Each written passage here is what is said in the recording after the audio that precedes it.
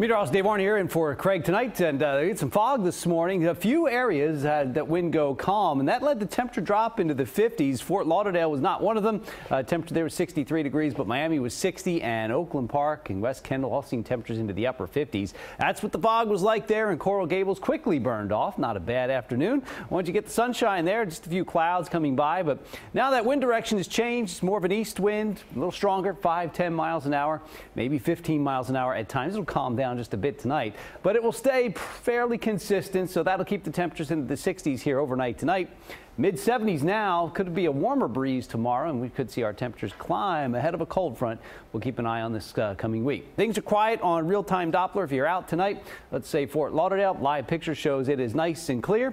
Temperature trend, well, they're into the 70s now, but dropping into the mid 60s by 6 o'clock tomorrow morning. There it goes, and quickly warming up to near 80 by noon tomorrow. Satellite and radar will show that we're ahead of a cold front. That's why we're so warm tomorrow. Line of clouds, that's where the front is. High pressure keeping that strong east wind in place tomorrow. But then Wednesday's a little tricky here. The front will be coming throughout the day Wednesday.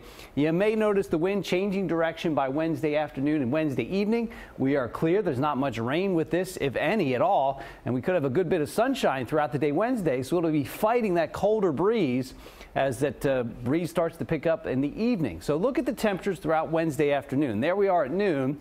They're holding into the 70s each hour, but then as soon as that sun goes down, say about 5-6 o'clock, well, then we lose that sunshine and the numbers quickly drop as that colder breeze takes place there. And look at these 50s and 40s by Thursday morning.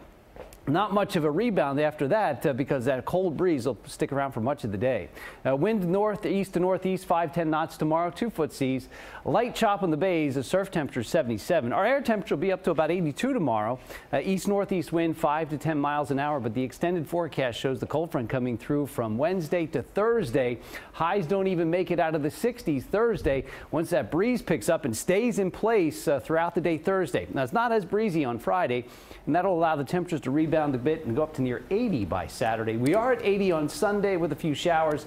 Cooler breeze again by the start of next week.